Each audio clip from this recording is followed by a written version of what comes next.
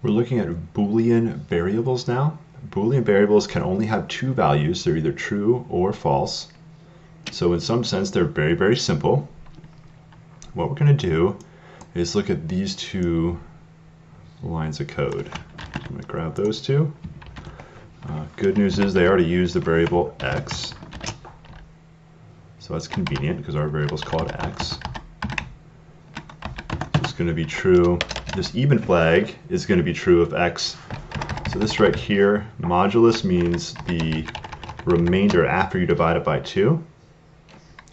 And it compares that to 0. So if x divides by 2 with no remainder, then it's going to be even. Separately, we're going to compare x to 0. If x is greater than 0, then this Boolean value will be true. And if x is 0 or less, this positive flag Boolean value will be false.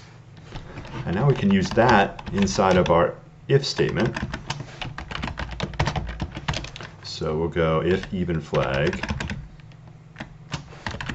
x is even,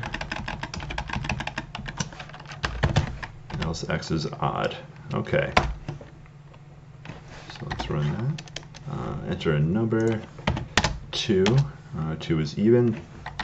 Run again, enter a number, 7. 7 is odd. Okay.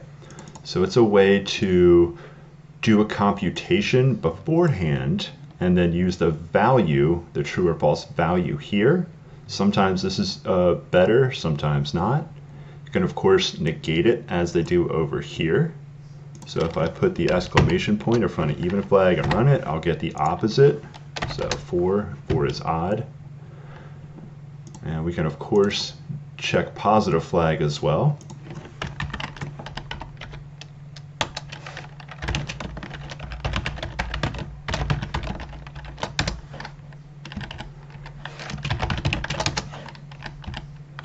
Let's go ahead and move that up. Uh-oh.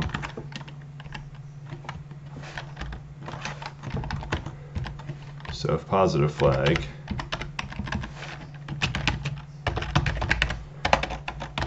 x is even and positive, Control Shift down, Alt Shift down, so even and negative. I'm not going to worry about the else part.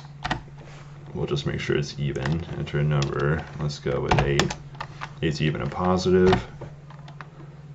So we want another even one. We'll do -6. It's even and negative. So you can see it running even and negative, even and positive. You can of course do the... Actually, let's go ahead and finish this. I'm just going to paste over there. We got odd, odd. And now if we run it, it'll go tell us even, odd, positive, and negative correctly. Because we got all of our even stuff up here, all of our odd stuff down here. Sometimes putting in comments, x is even, x is odd, so it's even more obvious. Even more obvious.